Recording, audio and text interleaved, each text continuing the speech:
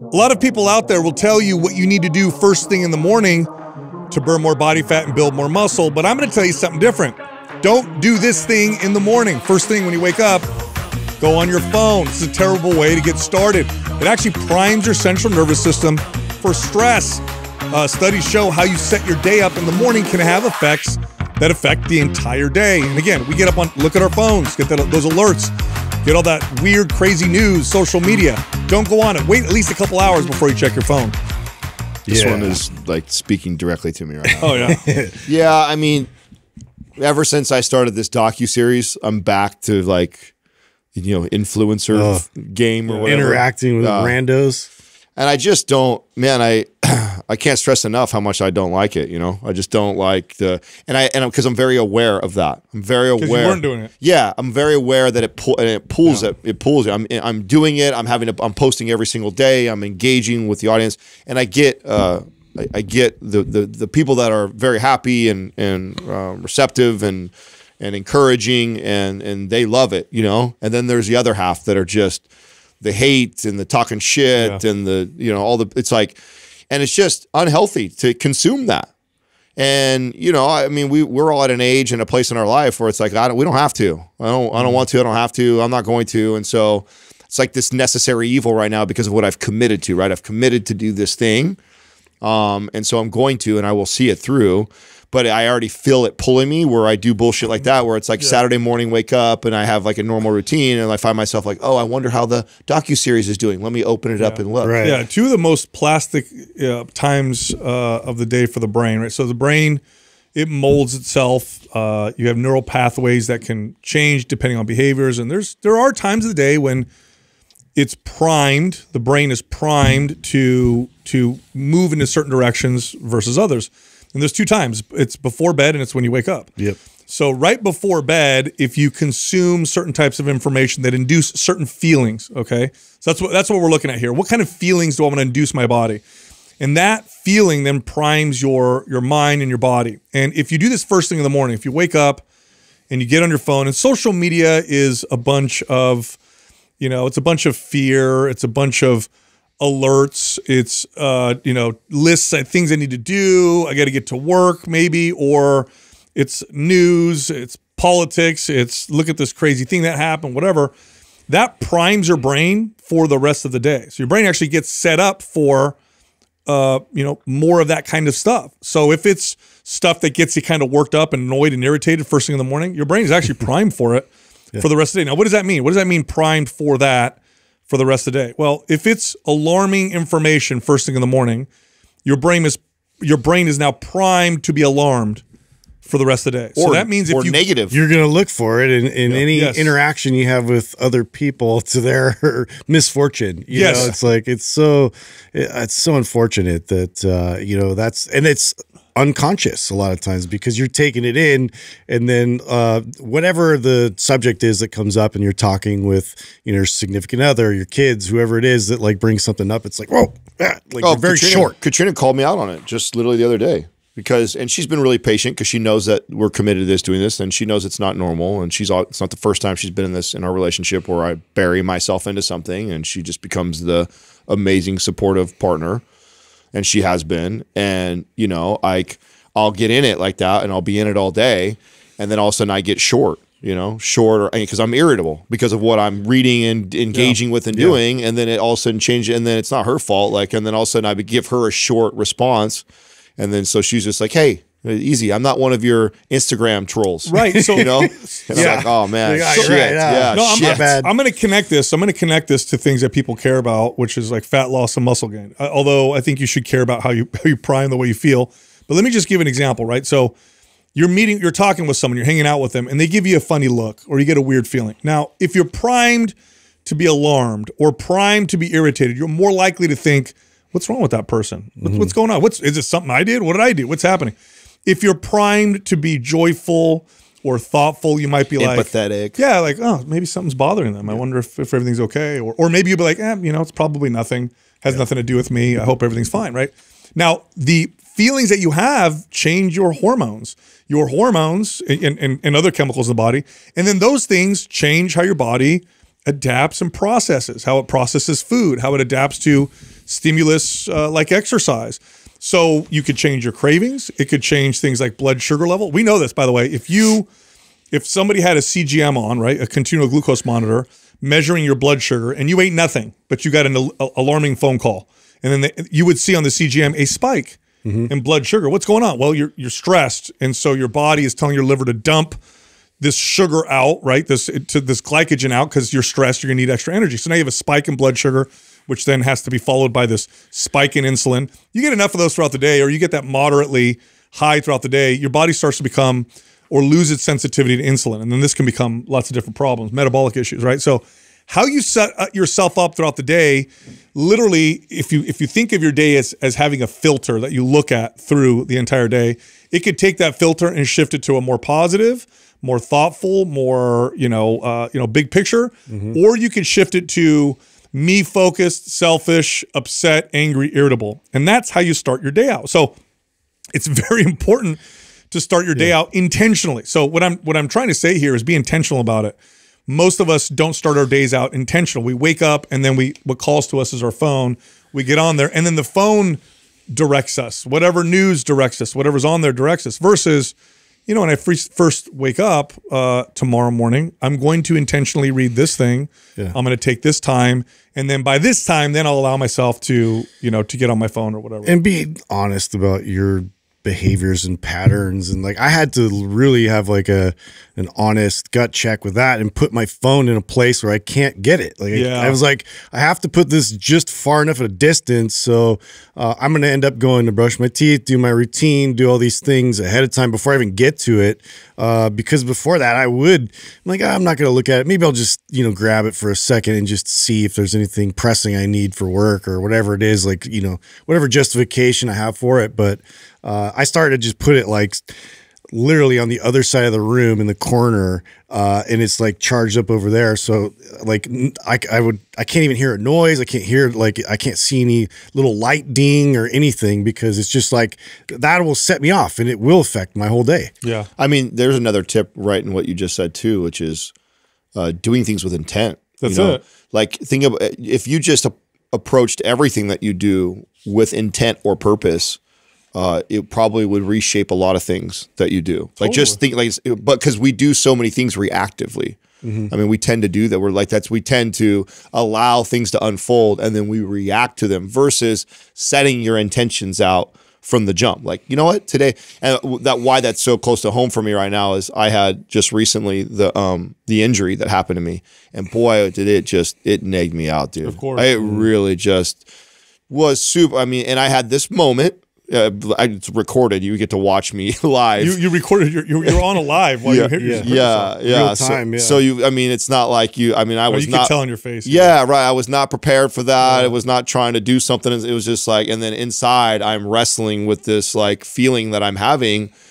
And then, now, did you want to? By the way, when I watched it, I thought, man, did you have a feeling just turn the phone off? Of course, of course. I was so, and I was part of me pacing in the garage was just trying to gather my thoughts, wait, I guarantee everybody's been here before. A lot of people have been there before.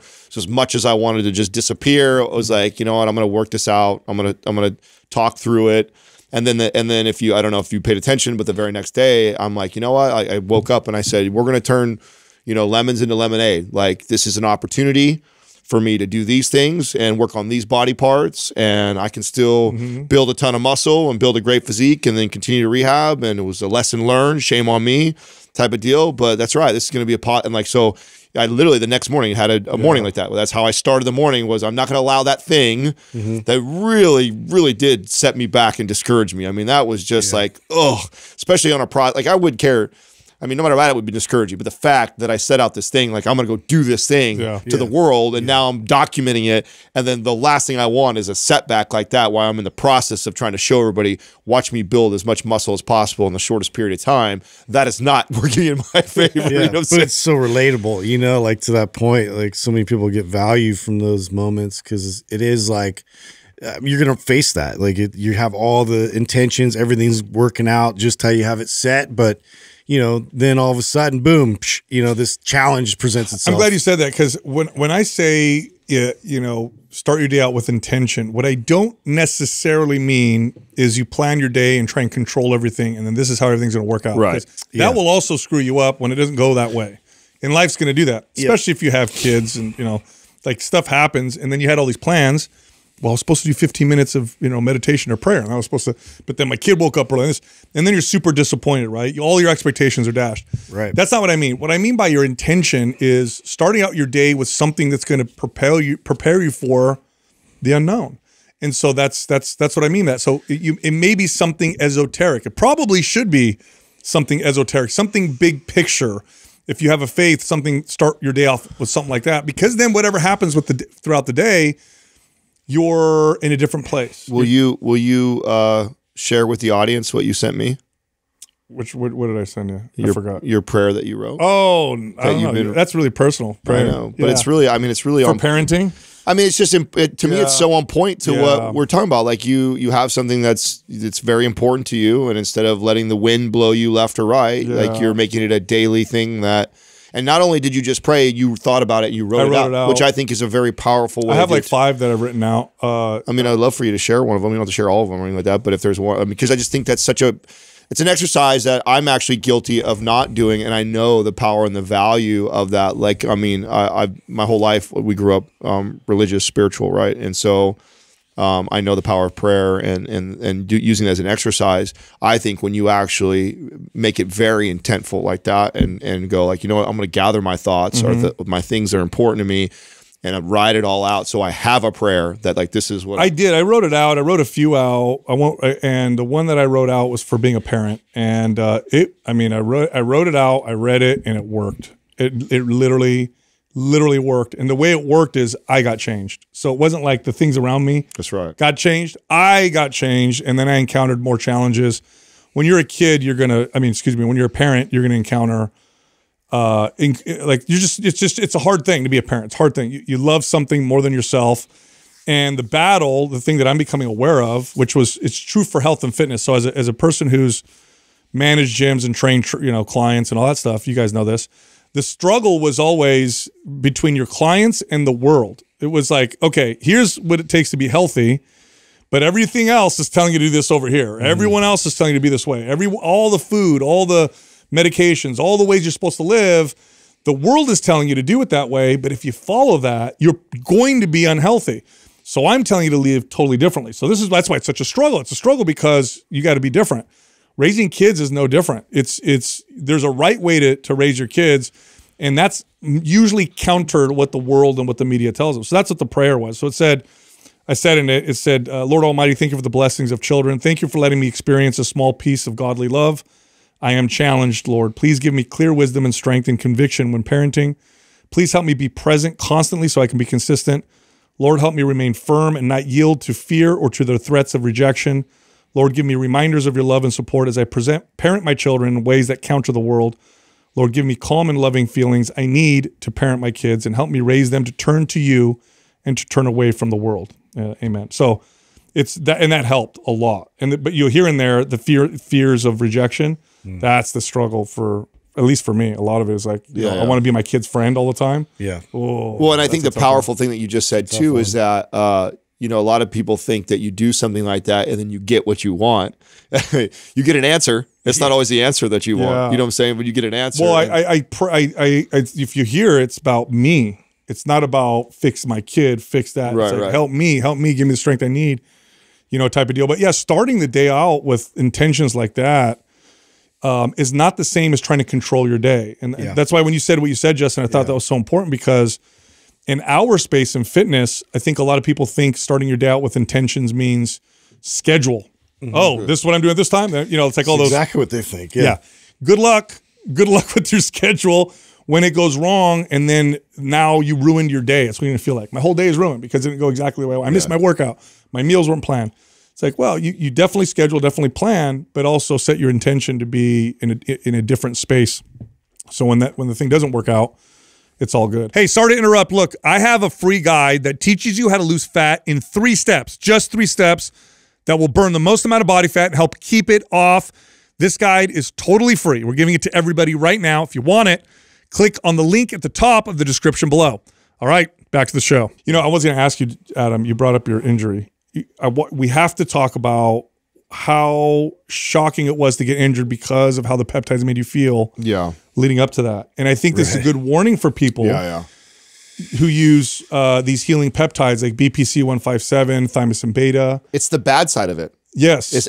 So it's so damn effective. I was just like sharing this with my sister-in-law, just had surgery and she's healing and she's actually using thymosin beta and BPC right now. She's kind of asking me like, you know, will I feel it or this? And I'm just like, well, right now you're in a cast, so you're not going to feel or see much at all. It's when you start rehabbing.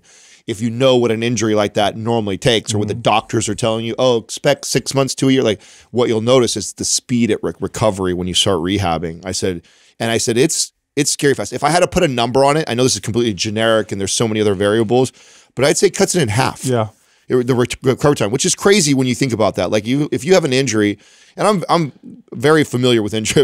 I've been injuring myself for many, many years, and for the most part of it, you know, I've been rehabbing myself. You know, I've been lucky to be surrounded by a lot of really brilliant people that are in the physical therapy world, and obviously in our field have a pretty good understanding of the body. And so been rehabbing myself. So when I get injured, whether it be an ankle roll, a torn ligament. You know what to expect. I know what to expect. Like, okay, this is going to send me back this long. I'll take that. And that shit, like, it wasn't even until you actually asked me the other day, like, when I had to go on my phone, and I was like, oh shit, that was actually just like 4 weeks ago. Yeah.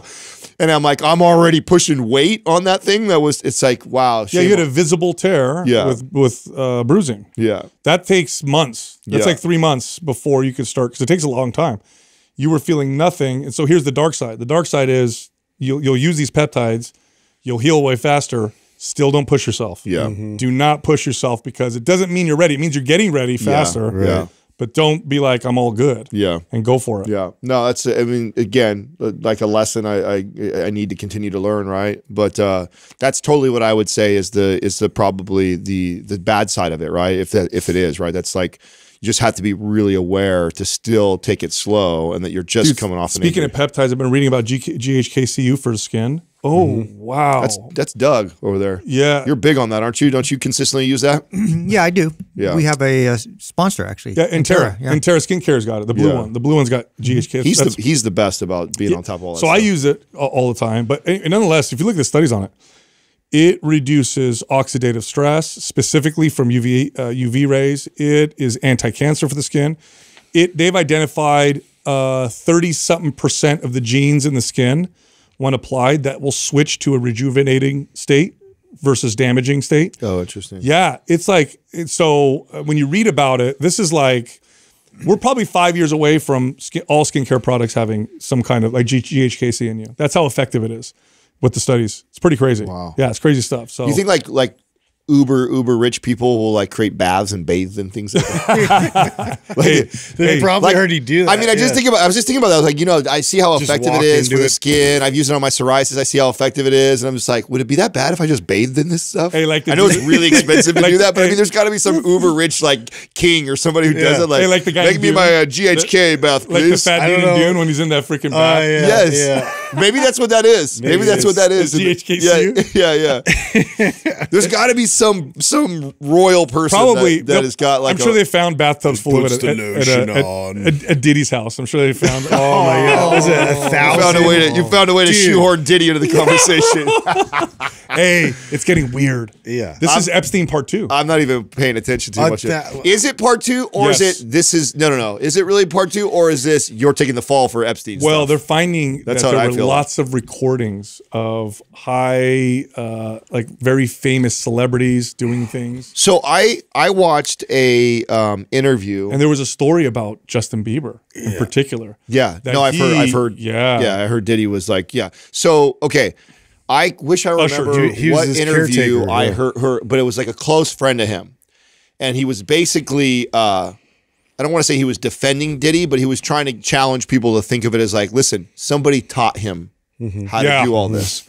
It's not like he just is this person who like that is like that. There is a system to what he was doing, and he's not the first one. I 100% believe that. Really wish you guys would read the book Chaos. I'm gonna keep just like you're talking about Irresistible.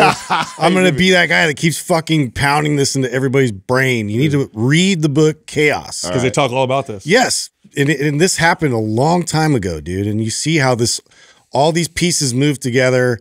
To the fact where everybody was getting shielded. You start looking at court cases. Just start looking at court cases of people that got absolved of all of their crimes, and you're like, what? They have all this evidence. You literally used like the entire department from LA police department to arrest these very specific people that were suspects for this murder, and then they got off magically. You know, and it's just like you start looking into it, and all these cases point back to intelligence agencies. Yeah, I feel like every single one. I feel like what they did is they take someone like Diddy, and then they work with them and say, you're going to do this, you're going to film this, and we'll take care of you. And you're going to be the one that hosts the parties, and and you work with us. Now, do you think it starts? So we'll go down the conspiracy thing with you guys here for a minute. Do you think it starts with like, way back when Diddy gets caught doing some shit, something bad, right? Whether it's some other music star or something, and then the agency goes, then they blackmail him. Yeah, and then they go, oh, he likes to do this type of stuff, and he's into this world like susceptible. They look for people that are susceptible, right? And then and influential, right? They can influence people, right? And then they go, here's the deal: we're going to go ahead and brush that on the rug, but this is what we want you to. And then that's how that kind of like. You think that's how it happens? Could be. Could very well. I mean, or maybe he just parties with them and comes up with them, and they're like, "We'll take care of you, but you take care of us first." Who knows? Yeah. But I think he was that guy for the music industry. That's what it seems like. It's just you see all the music execs spontaneously stepping down. It's like. It's happening. All of a sudden, this domino effect is happening. People are deleting all their accounts on Twitter. Celebrities are scrubbing their accounts of pictures of them with Diddy. They're afraid, and there's a lot of shit that has been done that is, who knows if it's just like Epstein. Like so many people were involved, but like you don't know if they're ever going to name names. So I have a theory, Justin. So there's two theories. One theory is it's all controlled by these nefarious whatever, and nothing's gonna ever happen. I feel like there are elements within these agencies that are evil, and then there's elements of honest people. And right now, it's a bit of a battle. Oh, I believe that. Yeah, I think that there's people that are trying to do things on the inside, and there's people trying to fight it. Think about what is true first, right? So the whole like men who stare at goats, true. Right, like they did all these weird experiments. They did all these weird things to try and get an edge psychologically over our adversaries, right? Or if they're doing it over in Russia, we're going to bring it over here and experiment on our own people, which is what they did. And two, the CIA was supposed to never be involved in any domestic anything, surveillance, nothing. That's against their entire code of conduct. They're only allowed to look at international threats. And they started turning it in because there were threats became here because there's anti-war protests and the military-industrial complex machine is very much like tied into everything that they are researching and all that stuff. So did you see that person who leaked? So remember the first debate with Trump and Kamala? Someone leaked from ABC. Hey, she got all the questions ahead of time. Yeah. We were going to only fact check Trump. So it was a leaked document basically saying we fixed the debate. Oh, I didn't know that. The person who leaked it came out. The person who leaked it got in a car accident and died. Shut your face. No, that's real. No, dude. that's real. That just happened? Yeah. Oh, that just my. happened. Did you know that, Doug?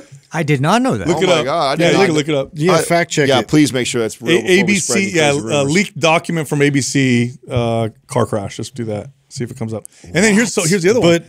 But where I was going with that is just like there's different sects of the the intelligence agencies that cover certain areas. And so there's ones that look at cults, there's ones that look at the occult, right? And so like practices within rituals. And so what they're doing is they're kind of allowing things from afar, but they're like monitoring. And so they're seeing how these leaders can have this ultimate control over their followers, and then they take from that as data, and they figure out ways to also like do this to our adversaries or our enemies, or get information and intel from other countries. And so it's like we're actively doing all this stuff. What makes you think it's not a huge leap to go from that to then all of a sudden, if you're going to turn that on the American people, like what that looks like, especially if your job is to quote unquote protect the country, and then there's no accountability, right? Who's even looking into their, like, again, you just throw budget. Conspiracy theory out there, and people are like, just scoff at it. Well, look, it's for right now, conspiracy theorists are doing pretty damn well with their predictions, to be honest. Do you guys see the letter that was released by the guy that was on the golf course that was going to shoot Trump, but they found him beforehand? They released the DOJ released his letter. You guys know what open communication is? Do you know what that term is? This is a term that is used by like intelligence to say they'll release something as a way to communicate something, but also to be like, it's not us. So the letter literally says in it, essentially there's a $150,000 bounty on Trump's head is what the letter is saying. So it's like they're putting it out, be like, look what we found. It's weird. And other people are like, why would you put this out? Like, why would you put anything like this out? Yeah. This could get people who are on the fence to want to go after Trump even more. Sure. This is crazy. This is wild. When's the last time a president had two assassinations? Has that ever been two? Not like openly 3. like that? They said 3 now. There was one they found a car with explosives in it. So that was another one that happened recently. Oh, this is weird. Did you check these guys? Yeah, here's the thing with these type of fact checks. You got people who are saying that it's true, and then other people who are saying it's not true. So I don't know. What we can guarantee is that Sal just pissed off half of our audience. Yeah, pissed off half of our audience. Why would I? But anytime you talk, do your research. Anytime, yes, exactly. Anytime, do your own research. Yeah, anytime we talk about anything controversial like that, you're guaranteed 50% of the people will be like, yes. The other 50% are like, oh my God. Yeah. Oh, here we go again. Yeah, here we go. So I think the bottom line is there's so much disinformation out there. It's hard to know what is true and what isn't. I mean, that's intentional. It is. It is intentional.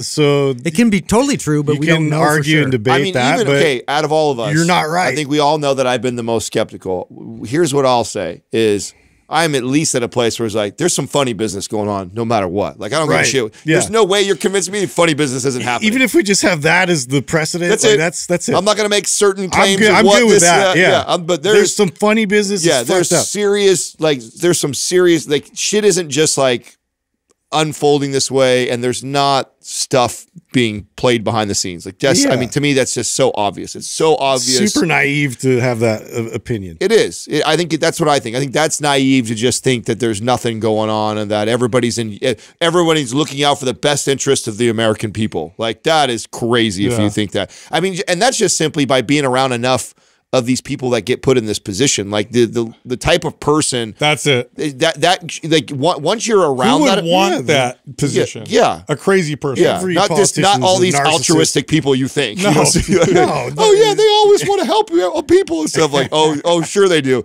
Yeah, they get crazy enriched every year that they work doing all this stuff. Like, no, it ain't about you guys. Like, it's that. So to me, like, that right there is like the big red flag. Is like, it really isn't about the American people, but what it is about is making you think that, is making people feel that way to create the divide, so people feel like they need to defend their team. All you have to do is make people feel like they're choosing themselves. So you give them 2 options that you're happy with. Okay, it's no different. Look, you do this with your kids all the time. You want your kids to eat something.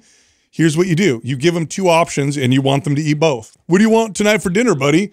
Carrots or celery? Yeah. I'll take the carrot. Now he feels like he picked, but you picked from the choices that I gave you. Alternate advance close. Yes. Either close is good for you. You know what I'm saying? Yeah. Yes. It's an alternate advance. Oh, this or that. Either one you choose, son, I'm happy with you. That's it. And so you know that whoever they pick, you're going to be okay. So I don't know. Yeah. Although all these assassination attempts makes me think they don't want this guy. Well, that's what so to me, that's again why I feel like it'd be naive to not think this. For the first time ever, I think we have a person running who not everybody, like a lot of people don't. Yeah, that don't want him on board. You know what I'm saying? And it feels like for the first time ever, there's actually some people that want that person in office, but the people that are really making the decisions behind. I mean, to me, it's like, won't it be so obvious if like he doesn't win this election? I feel like if he doesn't, and Kamala Harris, who was the most hated VP in history, after Sleepy Joe beats him. I don't know, dude. Like, come on, like amazing. Like, are we going to see record votes again for her? Like, is that possible? Like, Here's what I want. I want a government so small I don't care who wins. That's what I want. I want one that's so small. Put whoever you want. They can't do anything to me anyway. It's such a small government. I feel like we should be by state. We're so big. And that's how you keep government small. Is that every state has their own, like, and then outside of that don't even matter. It's like everybody. It's like 50 countries. Yes, it's literally. I really believe it should be ran like 50 countries. I really do believe that. I believe it should be ran like 50 countries, and that way you're not that far away from right where all the decisions are being made. You're a drive away from the people that are making those decisions. Like this, like, you know, a group of people in one part of the country is making the decisions for all the countries. It gets away from us. It's like, let's keep it. The community aspect needs to be there and be involved. Yeah, I definitely think that there should be, and that's one way to shrink it would be to divide it up into all the states. That would be a trap. Do you see? Was it Argentina? You think so? You think it'd be a disaster? Yeah, I do. They're so intertwined. There's so much trade. You would get like these trade wars that would probably start happening. California would be like, well, you know, we'll put some tariffs on this, whatever. And then they'd be like, well, we'll return it back. And then next thing you know, you live in a state where you can't get fruits and vegetables and all you have are potatoes because the other states won't sell them to you. And you got weird markets. Smugglers coming in. You got weird markets. Moonshine runs. Who knows? You could create a black market for potatoes. Yeah, so that'd be kind of crazy. Oh, bro, how funny was that? I just remembered. How funny was that video I sent you guys of my son? Oh, so great. First thing in the morning. I died, bro. It was. He's like this. Lollipop. Hey, listen. Where is that at? Where's the camera at? So we have a Ring camera in his room, okay? And we don't always have it up, but thankfully we had it up that morning. And my wife gets an alert. It's like 4:45 in the morning. Oh, it's 4:45? Maybe, okay, in the morning. Wow. And what he did was he went out of his room. He snuck again into her purse. He knows she has lollipops in there. I told you guys, these are for church. He went in there, and then he went back in his room. And so I get a text from her. It's a recording of the recording. And he's sitting on the edge of his bed by himself. It's like 5 a.m. And he's just by himself. Like, oh, this is awesome. Yes. Oh, having the time of his life. You can tell the look on his face, too. He's like so excited. Oh, bro. my like, God. Oh, this is a good lollipop. But he did confess. I was going to ask, so how do you handle something like that? Because there's a part of you that's laughing, right? You're just dying laughing. Well, because there's a part of you who's like, okay, we need to definitely get a hold of this mischievous behavior, right? So it's like, how do you? It's age appropriate, right? For a 4-year-old, they're going to do stuff like. So he comes up and he's like, "Mama, I was really sneaky and I went in your purse." Oh, he's just straight. Yeah, he sold himself out. She's like, you don't do that. Go in my purse. So now she's like, we got to hide them better and let's move my purse to a different place. That way, if he does it again, he won't find him. But that video is so funny, bro. He's sitting on the edge of the bed, just like, so happy. Dude. So happy. So who's more guilty in like those type of situations to like default to laughing about it and like not parenting it? Like, so who out of you two would laugh? Yeah, more likely to be like, gosh, you know, we'd be more likely to laugh if we were together. Because then her and I would look at each other and you just start laughing. Oh, okay. Yeah, she's pretty good. I would be pretty good, I think. I got to think, how would I react to that? I think I'd be all right. It makes me laugh. That's why I think it's like you watching the video. Yeah, when Max his little feet are like, you know. When Max does stuff that behaviors I don't want to encourage, but then I'm like, part of it's kind of funny. Is just like, just it's hard to like, okay, this is the time where I'm parenting right now. You know, not like thinking how hilarious this is. And he always says it too. I was sneaky. It's like, okay. I mean, you're sneaky. You probably shouldn't be. I mean, I told you guys a long time ago on the show, one of the biggest mistakes I made was, you know, telling him like, oh, just the boys, right? And so now, like, he says that oh my God, all the time when we're like, him and I are just doing stuff like, we don't tell mom, right? And I'm like, no, we just, listen. And Katrina's been getting mad at me. She's like, you know, you need to tell my son that he does not keep secrets from me. I'm like, I'm not telling him to keep secrets. I made a mistake one time to be like, just the boys. And now, like, I mean, literally, it could be anything. Like, hey, you want to go for a ride? You know what I'm saying? And I'll let him sit in the front seat. Like, I put his car seat in the front seat. And Katrina used to get mad about that, right? So I do it anyways. And she goes, and he'd be like, don't tell mom. And I'm like, no, you could tell your mom. She knows I'm letting you sit there, dude. We've already talked about it. Like, so I definitely created that monster. Oh, yeah, we had that. They always roll you under the bus, though. Always. We come walking in the door. Hey, pal. Yeah, we'll come walking in the door and he'll be like, Daddy, let me sit in the front. away. Like, what's going on, bro? Yeah, I was like, dude, there's no way. Anyways, like, you're going to know. Like, he's going to tell you. Yeah. Yeah. Oh, dude, it's funny. Speaking of crazy random things. So there was this court case, like, that had to happen. I think it might have been over COVID, but it was like they couldn't show up in person. And so this guy, like, this is something that my junior high brain would have came up with, like, oh, this is going to be hilarious, right? This guy writes in his handle, like, is his name Buttfucker 3000. A court case, a judge, he's going over and like starts the proceeding and then sees his name and he's like, and he reads it. He actually read it? And he's like, what is this your name? Who's this name? And they start like getting into it. He's like, oh my God, I didn't know that you like read the name. And like, he's like trying to backpedal and he everything. must have forgot it up there. Yeah. Oh God. Oh, I was dying, dude. I'm like, that's like that reminds me of everybody's first email address. Mine I still get, dude. It's still attached to my original account, and every once in a while there's like it's through Apple, and it's crazy chicks for me. And so it's like, I mean, it's how old were you? Bro, 19, 18. Yeah. It's like, hold on, you were 18 you did that? Yeah, like 18 or 19, I did that. That's a little maybe older, 20, 21. Tops. Crazy 20. chicks for me. Yeah. It's crazy. Hey, you can send me an email. And then What's the number your 4, and then me. And it was the handle I made for like literally it was like the very first Hotmail account or something, which is also attached to like my very first Apple purchase or whatever. Yeah. So anything Apple related, it links back to. So every once in a while, I'll log into something and be like crazy chicks for me. And I'm like, oh my God, dude. And of course, because I'm not tech savvy, it's like been stuck there forever. My mom I think I told you guys this. My mom for the longest time, because my brother made my mom's email because she wasn't tech savvy or whatever. And this was in the late 90s.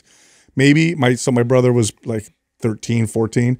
So she's like, make me an email. I want an email. I was like, okay, mom. So hers was, I don't remember what the full thing was, but the beginning of it was Italian rage. She's like, excuse me? That's her email. So she had to give people flying chanclas for a long time. Italian rage, bro. She stopped using it like recently. Oh my God. That's good. My God, we used to do stupid stuff like that. That's a good time. Hey, we're supposed to talk about Organifi. They have a starter kit. I want to hear about the starter kit. I didn't know that. Yeah, so it's in our notes. Doug, do you know about the Organifi starter kit? Is it just like a sample kit of all their stuff? Which is brilliant. Yes. So let's see. You get 7 days each of green juice, red juice, travel packs, 30 days of essential magnesium capsules, and a shaker bottle. Perfect. Hey, this came from us. Yeah, I know. This was our idea. This was an idea I gave him a long time ago. What's the cost of that, Doug? Do you know what the price is? I love of those that? single packets you can just dump in. That's a great idea. Brilliant. We came up with. Yes, brilliant idea. So brilliant. I'm pretty sure it was mine. You know why why I know it was yours? Because we used to sell starter packs at 24. Yes, I know. That's why when I saw it, I think Katrina actually told me they finally implemented it. So that's what I'm pretty sure that's what that's from. Yeah, it's $39.95, but if you use our code, which is Mind Pump, I believe, you get 20% off of that. There you go. So you get 7 days of green juice, 7 days of red juice, 30 days of the essential magnesium, and then you get the shaker bottle. That's not bad. It's a great idea. Try it out that way. Yeah. No, that's a great idea. I mean, that's exactly what we used to do in the gym industry. It used to be a $50 starter kit. And in there had the shakes, the bars, like a whole bunch of stuff, so people could try it out. It was just a brilliant way to introduce all your supplements. I wanted to bring something up to you, Adam, about your filming your workouts and your. I watched a little bit of one this morning with you, and you were doing the Zone 1 priming on your as part of your warm up. Yeah, rough. And it was tough. But priming, and I wanted to get into this, and I have an example of this. Priming just literally means what it sounds like. It sets the central nervous system up to fire in a more beneficial, effective way for the activity that you're about to do. Right. Okay, so if you're about to bench press or squat or overhead press, a warm-up just gets everything warm and generally wakes up the central nervous system. That's what a good warm-up should do. Priming is far more targeted, and you're looking at, okay, I specifically, personally need to work on, holding my shoulder blades back when I do a press, or maintaining core stability when I do a deadlift, or my ankle mobility isn't great. They're really tight. So when I squat, my knees want to turn out. So I'm going to prime my ankle so that doesn't happen. Okay, so what you're doing is you're telling the central nervous system to do something better so that when you get into your workout, it's just way more effective. And I have a great example of how people have used because it's real. Priming is real. This is how the central nervous system works. I have an example of how people have used priming to sell products. Do you guys remember? How long ago was it where they were selling those bracelets and they were showing baseball players wear them and athletes? Oh, the copper ones and stuff. It was. I don't know if it was copper, but it had like energy this, flow. It had like this little thing in it that's like this balances out. Yeah, supposed to move energy. Yes. Way. You guys remember that? Yeah. And there were some pro baseball players. I think they were slinging those. It was complete crap. Yeah, it was complete. There's nothing. It's okay. However, when you would go to the mall, there would be all these, you would see these little booths selling these bracelets, and they'd have a picture of the pro baseball player, whoever it was, and then they would have you do a test to prove how effective the bracelet was. And this is what they would do. Yeah. They'd have you stand on one foot, you would stick an arm out, they'd push down on your arm, and you would tip over. Then they'd say, now put on this bracelet. You'd put it on, you'd stand up, they'd push your arm down, and you would be remarkably more stable. Yeah. And they'd be like, look, it's the bracelet. And you would believe it because you're like, dude, he just pushed me 5 seconds ago and I fell over. The second time, I felt far more stable. It got to be the bracelet. No. Yeah. What he did was he primed you. Woke up the first time. He primed you with the first one. Your body knew what to do now. Oh, got to maintain my balance. Try it a second time, much better. Yeah. But they use this as a way to sell the crappy. Fire off your stabilizers now the second time. What's funny is they did that to me. So this was a long time ago. This was, I think it was 15 years. It must have been 10, 15 years ago when these were being sold. I went to the mall and I knew it was baloney. And so I had the guy explain it to me. And then he did the test on me. And he goes, did you see that second time? I'm like, yeah, because you tried it the first time. What do you mean? And I said, my central nervous system now knows what. You should have seen the look on his face. Yeah. Because I don't think he knew. The move would have been like this after he did it on your right arm. Go, no. Put the bracelet on my left arm. Yeah. Let's try it. See what happens. Or put it on me now the first time. Let's see what happens. But that's an example of how priming works, is that your CNS figures out what it needs to do. And so you can guide it with proper priming. So you were kind of explaining that in your video, and why you were doing it, because you were hitting shoulders. Yeah. Anytime I do shoulder and chest stuff, it's really especially important there, because that's, you think of all the areas that I've had to work on for just proper alignment, better mobility, the upper cross syndrome type of deal where the shoulders are rounded forward. I have the forward. I mean, you could see it glaring in that video. Like, it definitely, like, looking at it, like, oh, I mean, one of the best parts about this getting documented in video. People are going to see improvements across the board. Yeah, they're going to see that too. Yeah. So it'll be good to show that, right? To show the people as we go through this. I think that's the part too. I'm like trying to communicate that as I go through. Like, no, by no means am I trying to come off like I'm in a perfect position. There's a lot of stuff that I got to work. I mean, I got an injury now, and I've got posture stuff that I got to deal with, and I think this is an area where I just we oversimplify that. And we overcomplicate the lifting part. It's like, man, I haven't really been doing anything. So making sure I touch the weights and lift some weights is going to send a signal to build muscle. Working on all my posture stuff to improve my movement is only going to also benefit me muscle-wise. And then really comes down to making good food choices and hitting your target. That's been the biggest one right now for me that I'm like really trying to hammer home to people is I am actively going after protein right now. And I am day in and day out missing. I mean, like, with intent trying to get to 200 grams, and it is hard. It is hard. It's like there's days I'll have 2 protein shake meals, still hard to get 200 grams. So I just think that so many people that don't track don't realize how they miss their protein intake. And everybody thinks they eat so much, and it's like, yeah, show me a month of your eating, tracking, and show me that you crush protein every single. Like, I'm not saying like I haven't had a day where you crush it. Like, sure, but like all it takes for me is getting behind on breakfast. If I don't get up and set the day with intent of I'm going to go right now, go get 30 to 50 grams of protein before it turns 9 o'clock, I'm going to be behind all day long, and it's going to be really tough to catch up if I don't do that. So you're doing 4 50-gram meals that we're trying to do? Yeah, you know, I'm reminded again too on because that's satiating. Why I like eating small meals so many times a day. It's just easier for me. It's like it's an easier strategy for me than expecting I'm going to get it all in one big meal or bulk. So I'm back to eating like five meals a day. So I'm right around 5 right now. Okay. So, and they range, like some of them are, I mean, I have some. So it's 40 grams of protein each, basically. Yeah, average. But like, you know, my go-to late night snack right now is the 2 000 Okios or whatever that brand is, yogurt, Greek yogurts. Oh, using the CREAMi? I got one. So, oh yeah. I bought one. Have you done it right yet? Have you done it right yet? I think so. Okay. I think so. We did. I mean, you'll know. We did coconut milk and protein powder. And I did the one in the can because I wanted some fat in it, right? Yeah. And I froze it, and then we, put it in there and turn it on. It must mix in air or something. It's wild, right? It doesn't make sense. It's like, how's this possible if this is just milk and protein powder? And it turned into ice cream. I'm so mad that I haven't been able to get a partnership. So for the audience, we're not even getting paid for this. I know, for the audience, just so the audience knows, I've been Ninja. working diligently on the back end, trying to get through to them to work a partnership out for literally 6 months now, because that's about how long I've had it. Because it blew my mind when I first started using it. It's got to be. It's the way that it blends it. It mixes air or something in there, whips it up to create the texture. Because that's what it is. Ice cream's all about texture. So if you got protein shake in there, with milk or whatever, so there's a little bit of fat, and then you whip it the right way, so it's ice cream. I'm gonna have to mess with that. Yeah, because we were actually talking about getting one of those old cranks and doing like old school vanilla with that. Get the Ninja Cream, bro. Yeah, I'll try that telling first. you right now. Yeah, I'll try it first. It's so.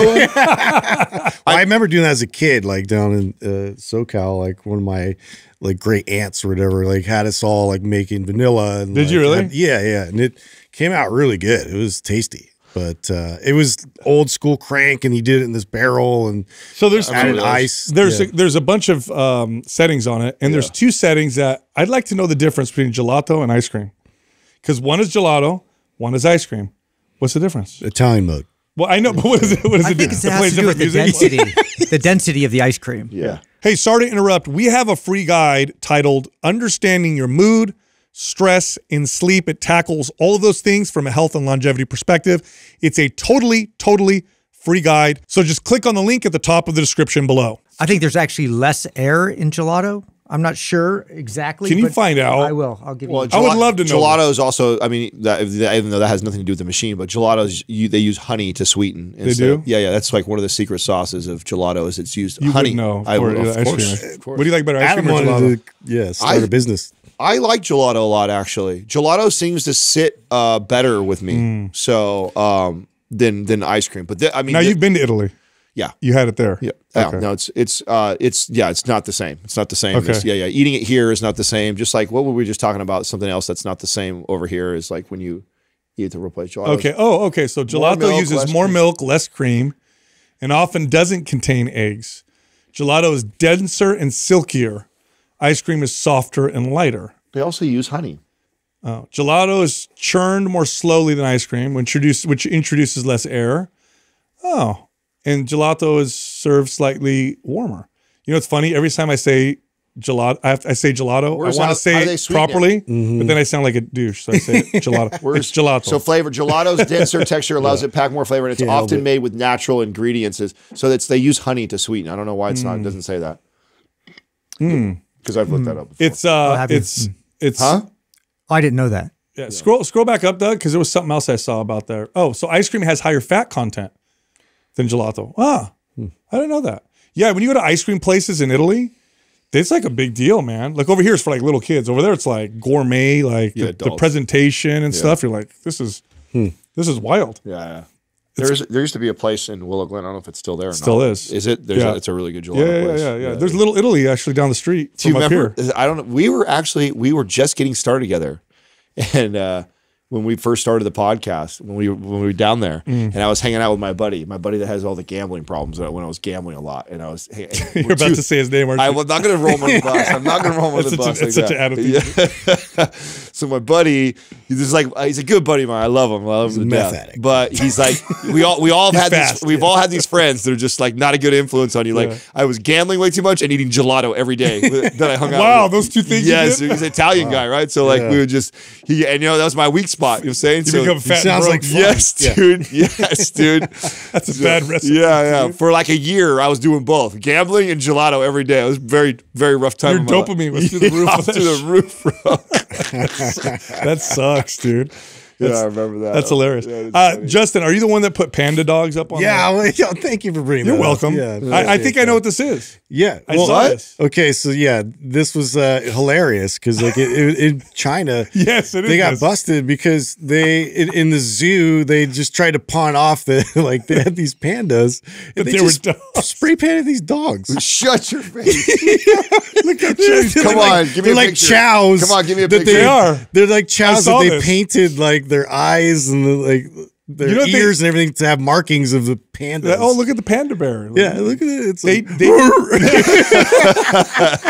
what? Yeah. Is that because like they like a panda passed away or they didn't have it? I don't know what the rationale was. They just don't have pandas. Yeah. So like, they're low on pandas and thought they could just kind of throw that in there. Yeah. Didn't they do? Nobody noticed. They got caught putting people in costumes too, pretending to be animals. You see that?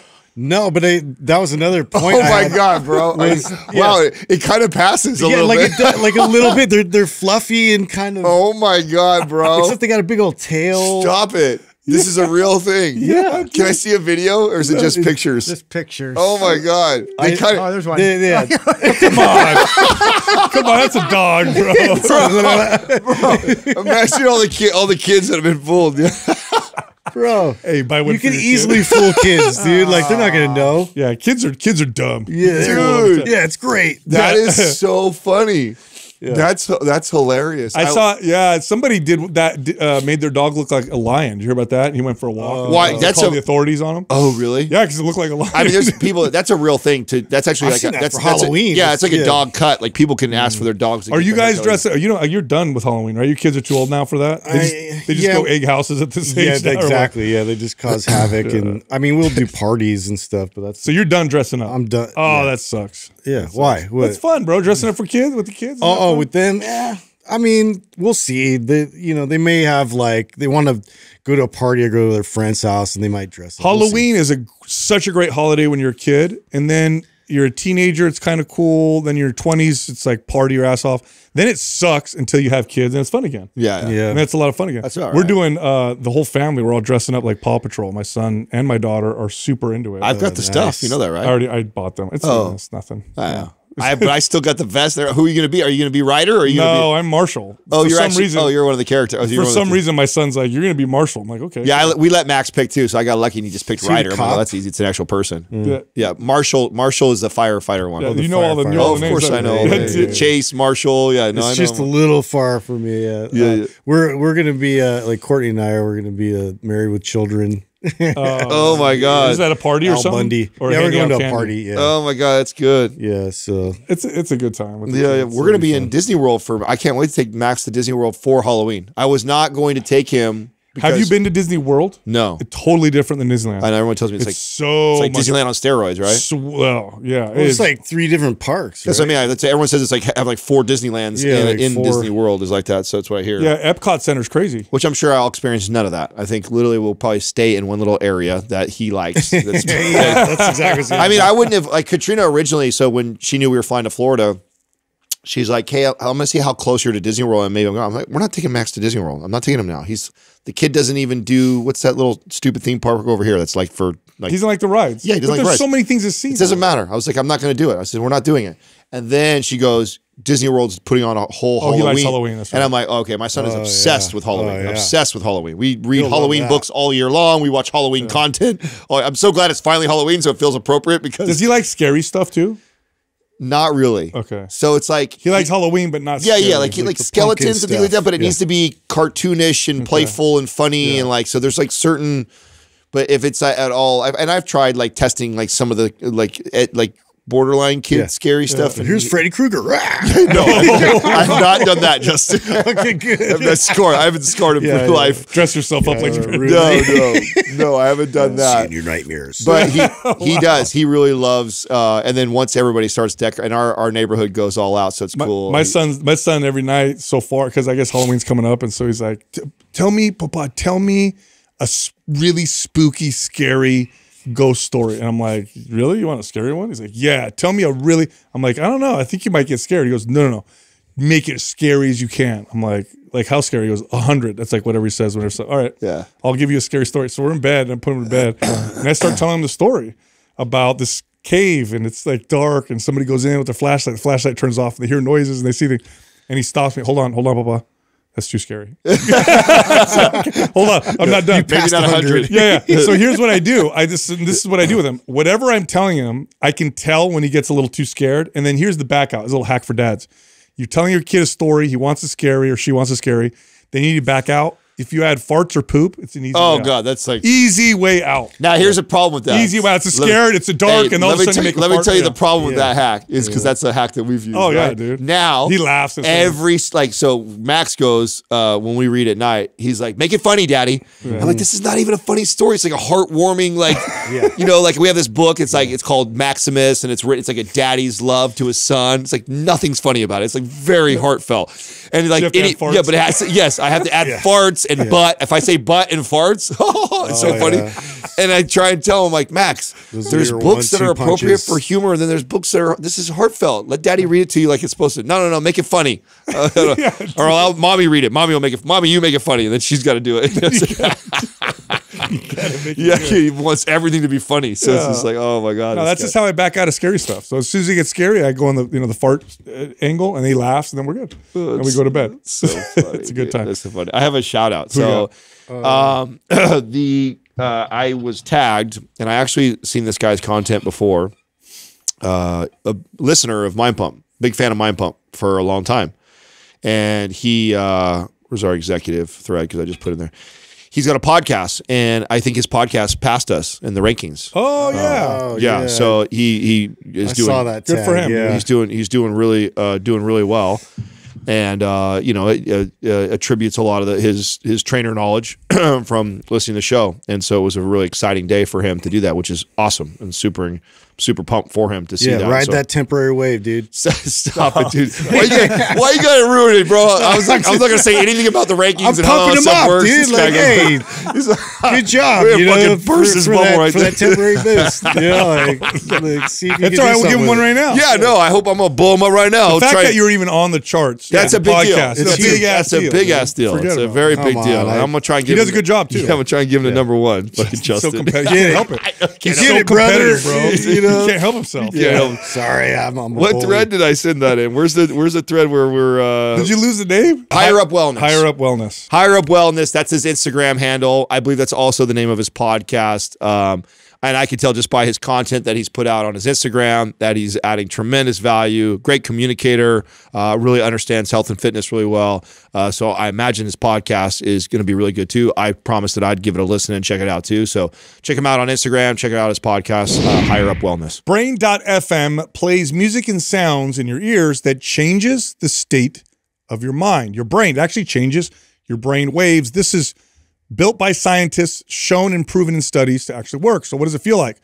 Well, you put on their focus, 5 to 10 minutes later, you feel focused. Or you put on meditation or sleep, you put on those sounds, and it really works. Anyway, don't trust me. Go try it out yourself for free for 30 days. Go to brain.fm/mindpump. All right, back to the show. Our first caller is Chris from Colorado. What's up, Chris? How can we help you? Hey, gentlemen, I have a question for Adam. However, before I do that, I just had to give a shout out to Sal. I had the opportunity to hear you on another podcast share your testimony on how you found out that God was real. I really, really appreciated it. And I sure hope that it invites others to find out for themselves. So thank you. And I hope I get to hear it more often and hear more depth in that story somewhere else. Thank you. I can't hear it anymore. It makes me emotional every time I hear that story, dude. It's powerful. Hey, it's awesome. Adam, I'm curious about your experience with GLP-1. I've been 2 weeks into taking 5 units, and I'm having, well, now I'm 3 weeks. I'm having intense low blood sugar crashes. I also have to force down protein, and my recovery scores on Whoop have been in the red since I started GLP-1. I'm also doing aesthetic at this, like modified aesthetic at the same time. And I'm wondering how you handled that much volume while in a calories deficit. Yeah, no, I'm 193 pounds. Oh, no. There's no way I would be doing anything even close. So this is actually, Chris, why we wrote MAPS GLP-1. So we wrote it because this is what I experienced, what you're like describing right now. I experienced that, and I would tell the guys, hey, these people need to scale back the volume and intensity so much that I don't see anybody doing this right. And so we wrote MAPS GLP-1, and most people will open that and go, oh my God, this is like hardly anything. And it's like, yeah, your calories, which it sounds like, are so low that you training even remotely close to that intense, all you're potentially going to do is sacrifice muscle. You're not going to build. And really what we're trying to do on a GLP-1 like that, where someone's trying to really reduce, is to spare muscle. Like, can I just keep what I've worked before while I am in this dramatic cut? So that's, and then I'm not a doctor, so I can't tell you what you should do with your dosage. But since then, I've completely reduced down to like a micro dose. And so in a micro dose, I have found that it actually cancels out the noise, they say, you know, where you have the desires for sugar and all these bad habits. Like, I actually have had no cravings by taking a microdose, but yet it still leaves room for me to have somewhat of an appetite so I can eat and actually hit my protein targets. And so that would be my concern with you, is if you notice blood sugar already, you notice your recovery is shit. And this is all because such a low calorie paired with the over application of intensity and volume. And so something needs to adjust, whether that's talking to your doctor and him, telling you, yeah, go ahead and cut back on the total amount you're doing, or really reducing the volume and intensity of the workout. Most likely it's probably both. Are you finding with microdosing, is that, do you know what that dose is in units? So, out of curiosity. Which one are you using, Chris? Are you on tirzepatide or semaglutide? This semaglutide. Yeah. So, and I'm taking 0.25. So the units they're not going to translate because we don't know what your milligrams are per dose. Adam was also using tirzepatide, so it's going to be different. So I don't know. Yeah. So, and also this is something that you would want to ask your doctor, but if you're eating really low calorie, you're choking food down because you can't, hit your protein. Your training should be super, super, super minimal. And that's why you're so overtrained. It's like you're eating, do you have any idea of what your calories and protein is at? I've been forcing 2,500 calories a day, and then my protein, I'm hitting minimum 150. I weigh 193, but I'm trying to get down to, I'm at 15% body fat, and it's kind of experimenting. I want to see if I can get to 10%. That's my real goal. I've never been there before, and I thought this might be a help. No, where did you get your peptide from, by the way? Who prescribed you this peptide? My doctor, she's been doing my TRT as well. Okay. Yeah. It's just my opinion. I don't think you're a good candidate for, to go from 15 to 10. That wouldn't be like, there's no point in using a GLP-1 at all, unless you have maybe pre-diabetic. That might be another. Well, I'll tell you what will happen to you. It is the same thing that happened to me. So I lost 30 pounds. Half of that or more was muscle. So because I'm not getting enough nutrients. So that's what will happen to you, is you might lose some weight on the scale, but where you're at calorie wise and protein, it's just gonna drop weight on the scale, and you're gonna end up losing as much muscle as you are fat. There's other peptides that would be more appropriate for someone like you to go to 15 to 10, like a growth hormone releasing peptide. Testosterone would probably be more appropriate. for someone like you. But yeah, and this was my fear with GLP-1s, is that they were going to get prescribed to people who were going to go from healthy to shredded, or, you know, hey, I need to lose a little extra for summer. It's just, that's not what it does. It's good for people who have really, you know, bad relationships with food, who have a lot of weight to lose, who've really struggled and been challenged with it. And then this can definitely help in that situation. But like someone like, and especially the way you're feeling now, 2 weeks in, I would tell your doctor, hey, look, I feel like garbage. I can't work out. Because look, think about it this way. Okay, fine, you go on a GLP-1, you drop your calories, but you can't work out, you're overtrained. What do you think is going to happen, right? You think you're going to go to 10%? Probably not. You'll probably end up losing muscle because just feeling like the way that you're expressing. So I would talk to the doctor and say, I just don't feel good. I feel terrible. I'm overtrained. My blood sugar's crashing. Can I go off of this? Maybe try something else that might help me. You know, something else, another peptide, like I said, testosterone might be an option. But yeah, you wouldn't be, in my opinion, and I'm not a doctor, but in my opinion, I don't, you know, if you were my client, I would definitely be like, I don't think this is a good idea. And I would actually talk to your doctor and say, okay, what was the rationale behind this? Chris, you're not a personal trainer, are you? No, okay. I'm not. Okay. And this is total experimentation. And honestly, going back to what Adam was talking about, is reducing the noise. If there's one thing from a mental standpoint I've enjoyed, is I'm not thinking about food 24/7. And maybe there is a dosage where that matters, but honestly, this is a total curiosity thing more than anything. Well, Chris, let me add something. And I'm seeing the effects. Let me add something to what you're saying, okay? You're not thinking about food. Well, you are. You just told us you're choking down protein and you're forcing yourself to eat 2,500 calories. You're thinking about food just in a different way. So either you're forcing yourself, or you're like, okay, maybe I want to eat that cookie, but I probably shouldn't. So, you know, you have to maintain an honest perspective if you're going to be, you know, using things like this. Otherwise, you're going to go from one end of the spectrum to the other. And I really see, I don't know what your history is, Chris, if you've struggled with, you know, supplements or your relationship to exercise, if you've had any body image issues, very common. But all the above. Okay, so here's the deal. You're going to appreciate the honesty, bro. Yeah, you're going down a dark path of dysfunctional relationship with food. Yeah. Just based off of what you said. Yeah, you don't want to do this. I mean, just that's enough to, and I appreciate you being honest, because a lot of people would take that pushback from Sal and just go in denial. The fact that you're honest enough to tell us that. Yeah. I want for the audience, I want everyone to know, because some people kind of tuned in and out of like my whole journey with the GLP-1, and there was a thing going around the internet, people saying that we're promoting GLP. I was like, no, I went in with the idea of, I'm going to do this like a client would, not like a trainer. So I would tell the guys, like, my trainer mind would want to do what you're doing, which is like, I need to hit this protein. So I'm like choking food down to hit my protein, because I didn't want to do that. I said, I'm going to go in and I might lose a ton of muscle, but I want to just eat when I feel hungry and just go see how this thing makes me feel, and completely remove my muscle building trainer science mind and just go in and on how I feel. And what ended up happening was I lost 30 pounds, and half of that was probably muscle or more.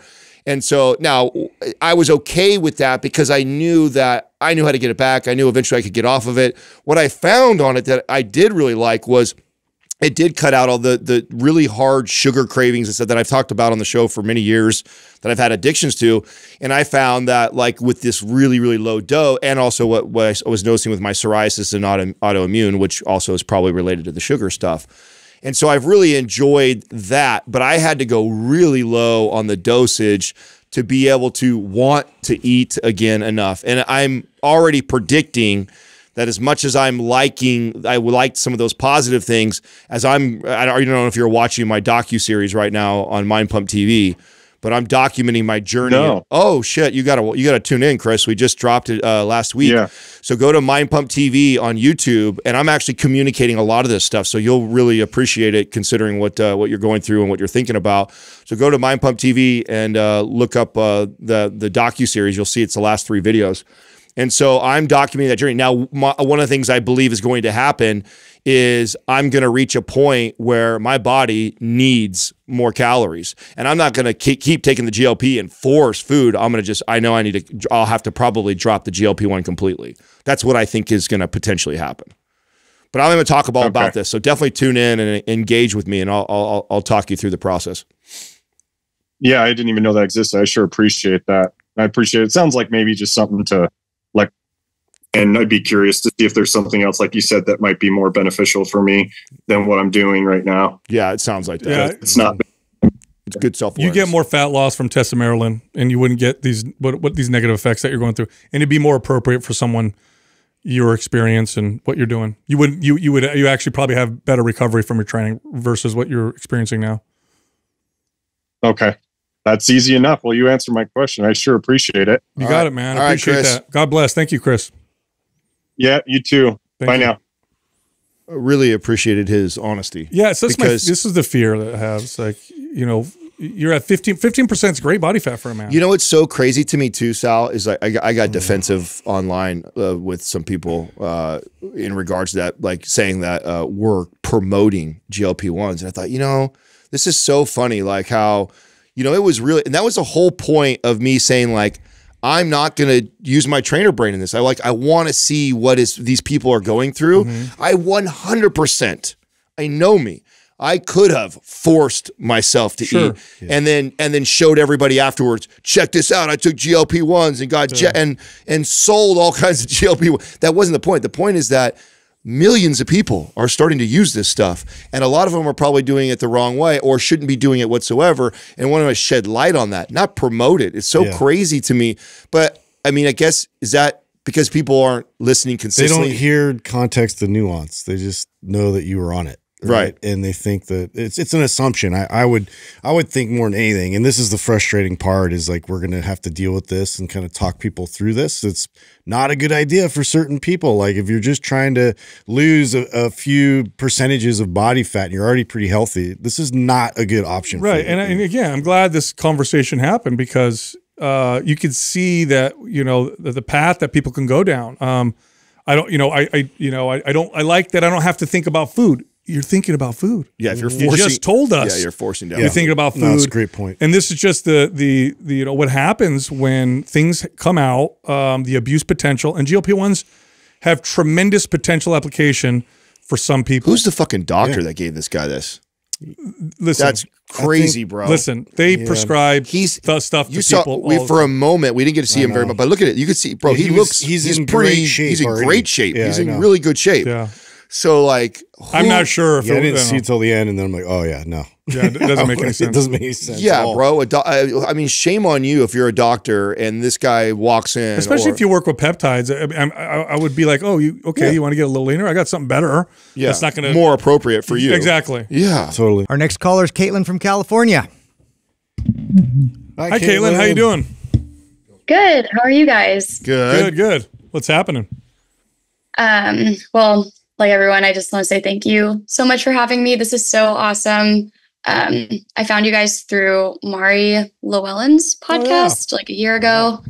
And yeah, now I listen all the time. Awesome. I feel like I'm probably your standard listener. I feel like I'm younger and like a female, but I love the information that you guys give. Thank you. How can we help you? Yeah, so I have two pretty different questions.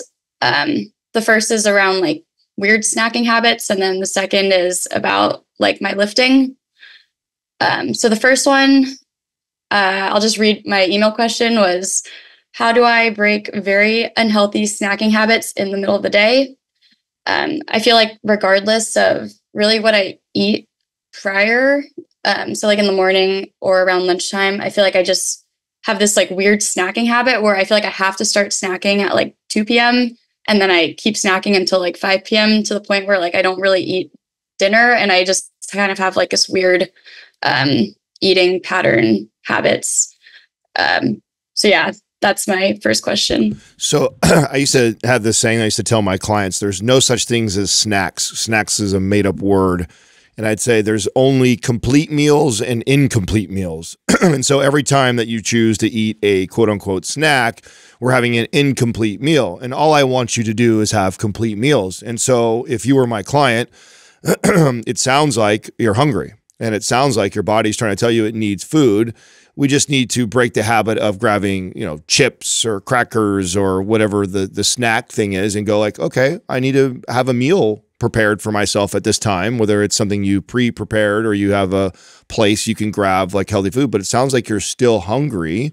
And I'm assuming you sound like you're weightlifting. I see your metrics here. I can see your weight and height and stuff like that. You're in a very healthy, good place. And your strength training. Your body's probably telling you it needs more food. And I would just tell you, listen, feed it, but eat a complete meal. Have a complete meal at that time and see what happens. Even if you ate just 2 hours ago, I would be okay with that. What are you reaching for, Caitlin? Like, what are my goals? No. What are you reaching for? Snack? What are the snacks you're grabbing? Oh,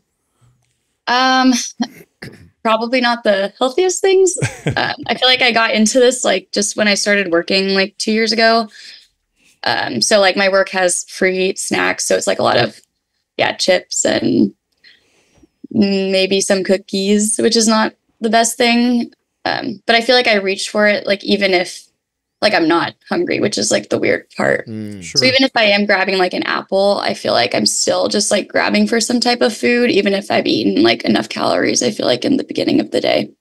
Are you bored at that time of the day? Sometimes, yeah.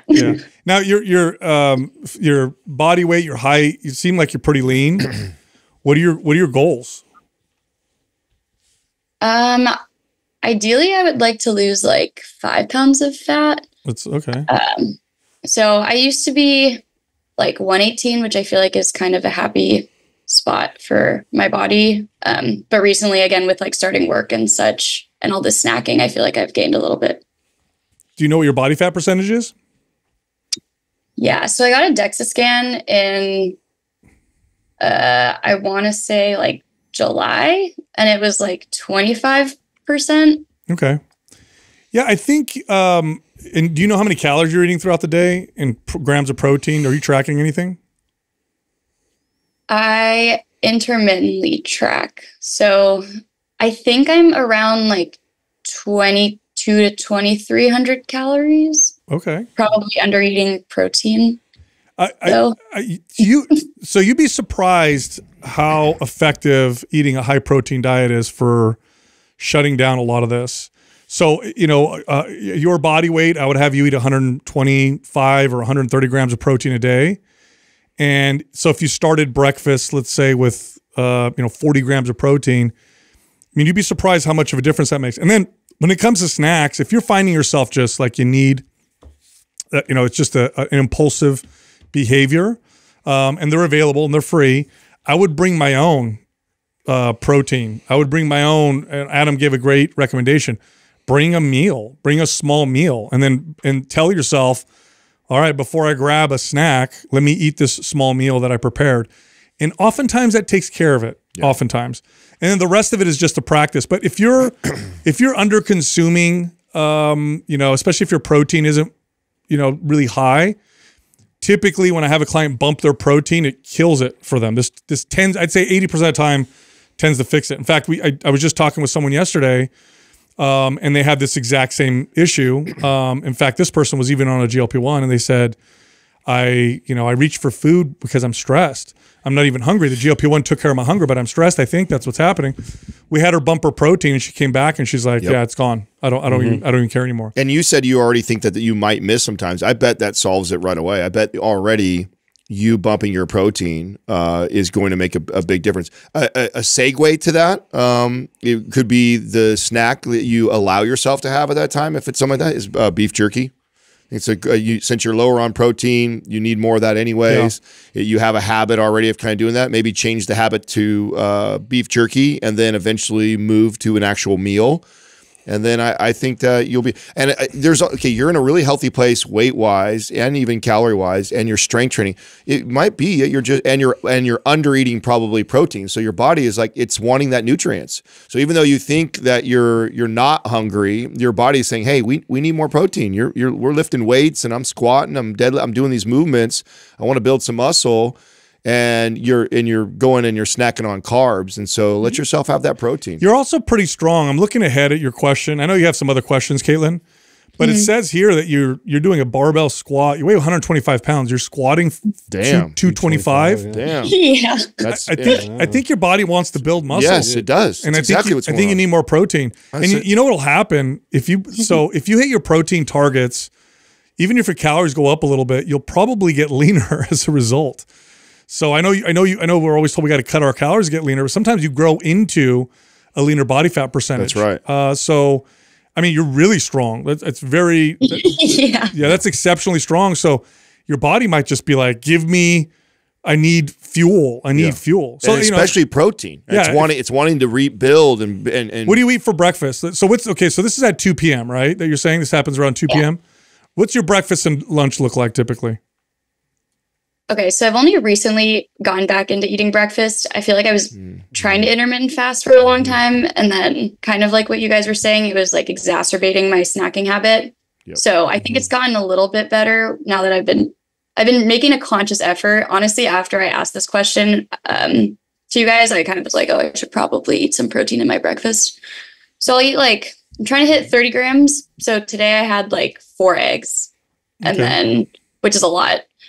And then for lunch, I'll usually have some sort of salad with protein, like chicken or tofu, and other vegetables. I bet you're barely, you're barely hitting 100 grams of protein. Yeah. I was just going to say, I guarantee this right now. Now I feel really confident about this. You go out and you make a goal for yourself. I'm not even going to tell you stop snacking.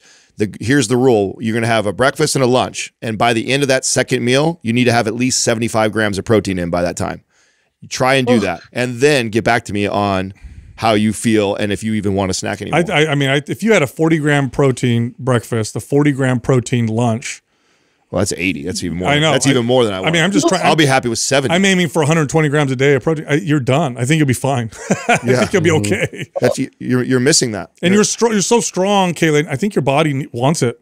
And what's happening is just you're diverting it to the available hyperpalatable snacks. What's exciting about this when I've got a client like you who can lift like you are doing, which is such an exciting place to be, and you're in a healthy place, you actually just need to kind of reframe. Like you have this number of 118 in your head. You're no longer that girl anymore. You're no longer the girl that looks her best at 118. I bet you look your best around 125, 130.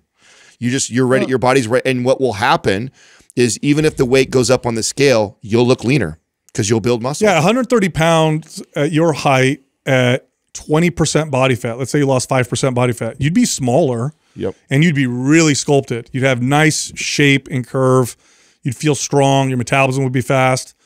I wouldn't even weigh myself, to be honest with you. I wouldn't even let you weigh yourself. Yeah, that's so interesting. So because we're talking about, I guess that segues into my next question. I've always wondered why I can lift so much. And I'm lifting as much as these big men in the gym next to me. And I feel like I'm so much smaller, but I don't look like I can lift that much, which is the weird part. Cause I feel like I can comfortably lift 225 for 3 reps for a couple sets. Yeah, that's crazy. But I don't, I tell my friends this and they're like, whoa, that's crazy. Cause I don't look, I feel like I can do that. So you probably do. Do people ever tell you look like you work out? Not really. Okay. Well, look, I think you've got great muscle building genetics, and your body's trying to tell you, let's eat, let's build. Yeah. And Kaylin, let me tell you something. It's really easy to lose muscle and to go down on the scale. I promise you, especially where you're coming from. If you were my client, I would definitely not let you weigh because I don't want that getting in your head. And I'd be like, here's what we're doing. We're bumping these calories. We're bumping this protein. We're going to go get strong. And just keep heading that direction. And I guarantee you are going to feel and look better. It's a number you have in your head thinking that 118 is the best version of you. 118 is no longer the best version. And also, like, consider how body fat percentage. It's about percentage. Forget your weight, right? If you gained 5 pounds of muscle and you didn't gain a single pound of body fat, you would be leaner. So you'd be 130 pounds and leaner because now your body fat is a smaller percentage of your body. I used to have a trainer, female trainer. She was 5'1", 140 something pounds. And I would always bring her in my office to sell gym memberships because I would tell people to guess her body weight. Nobody could do it. They'd be like, oh, she's 100 pounds. But like, get on the scale, 140. And they couldn't believe it, but she was lean. She was lean and sculpted, and muscle is dense. Real dense. You know, and so, I wouldn't worry about that so much. And if you're as strong as you are, were you an athlete when you were in high school? Like, no. I mean, I played sports, but I wasn't I wasn't in college. You got some muscle, you got some strength genes. Are you following any of our programs right now? I bought anabolic, but I felt like I wanted a little bit more legs. So I kind of like built my own 4-day-a-week program, kind of, I feel like taking parts of that. Muscle Mommy. Let's send you Muscle Mommy. You'll like that one. We're going to send you Muscle Mommy. And then I also want to let you in our private forum too. I'd like to hear your journey. I mean, you're a client that I would love to train. You've got massive potential to, and get rid of the scale. No weighing on the scale for a while. Okay, stop the scale and it lies. And a good starting goal from everything that all this advice and stuff that we're talking about right now. Go get that protein, like that. Make that just the main focus. Is make sure you're consistently always hitting that 120 plus, and really make a goal to hit a lot of it early before noon or 1. Because if you do that, I think it'll just take care of the snacking, and I think you'll also build muscle, and I think you're going to get leaner just by that one piece of advice.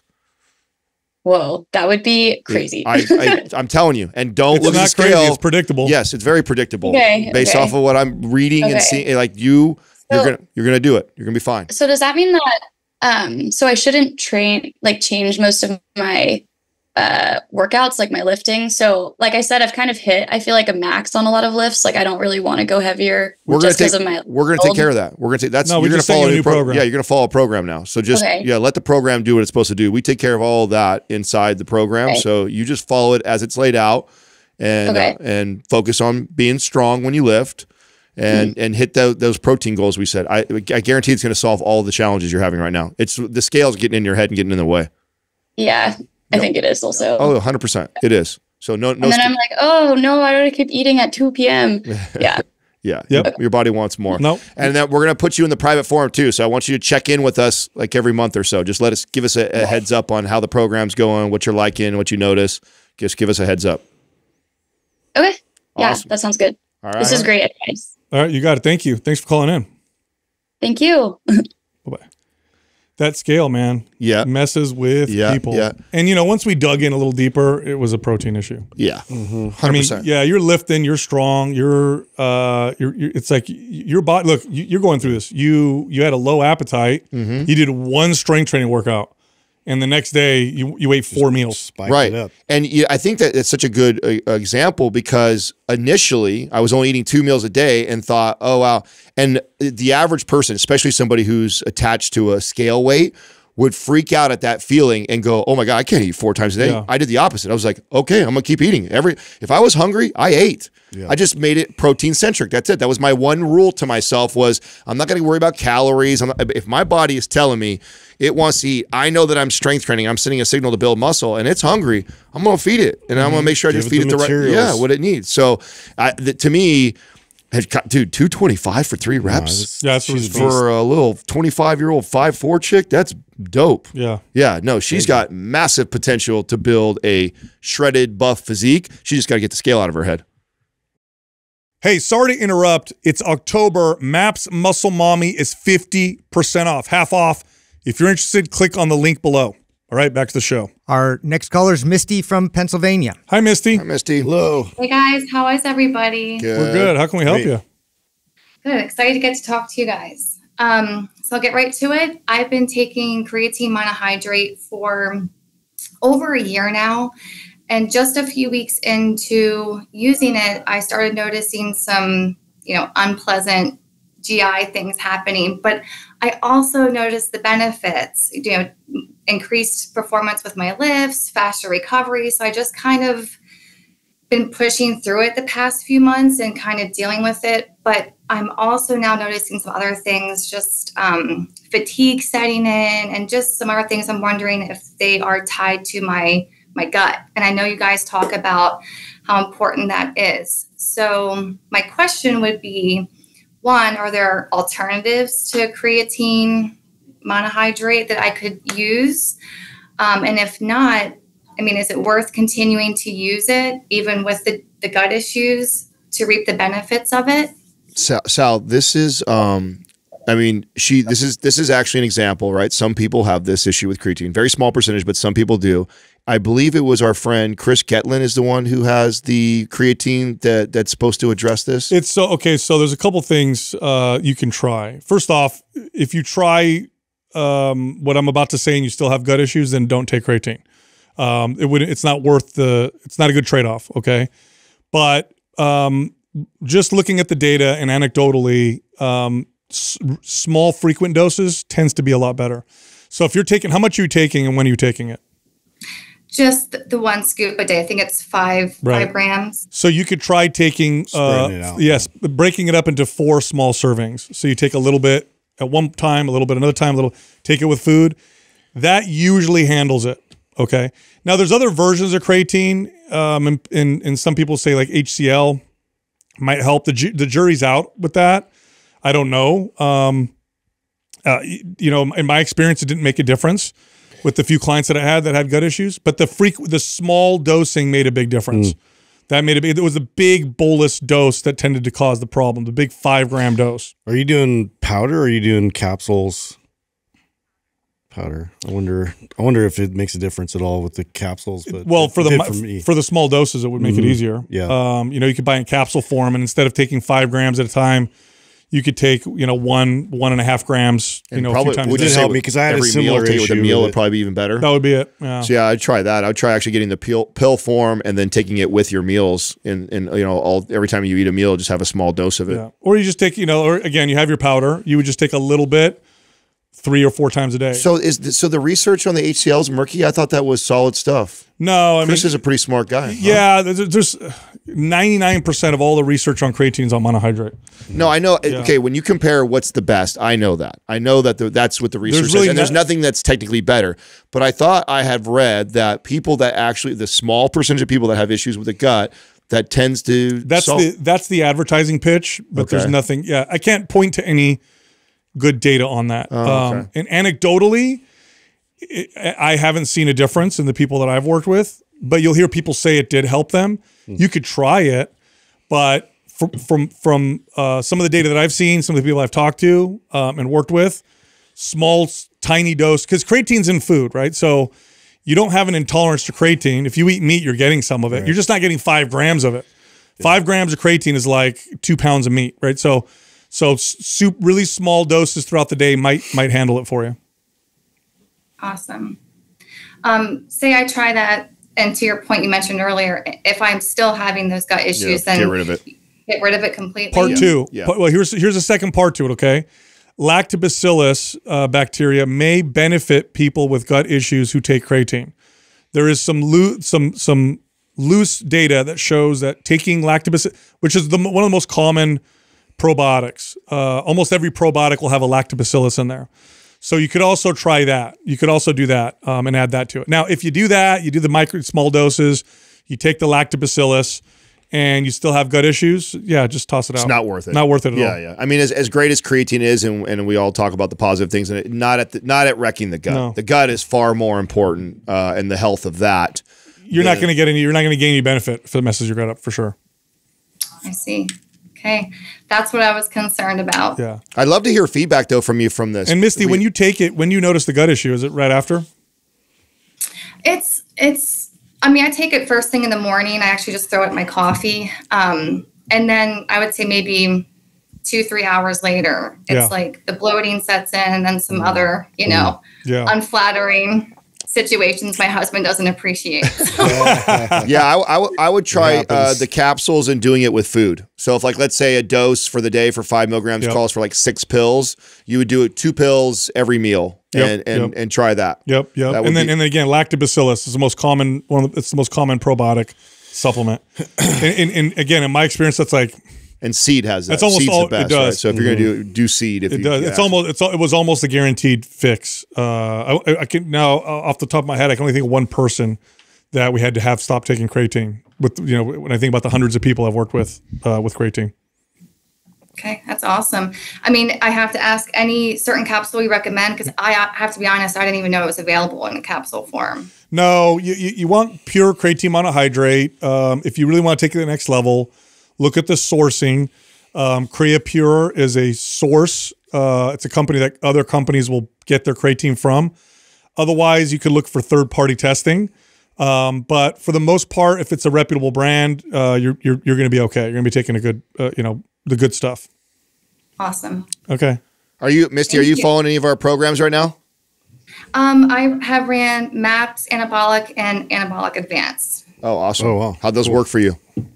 I loved it. I also work with a personal trainer who listens. Awesome. Well, preaches the same.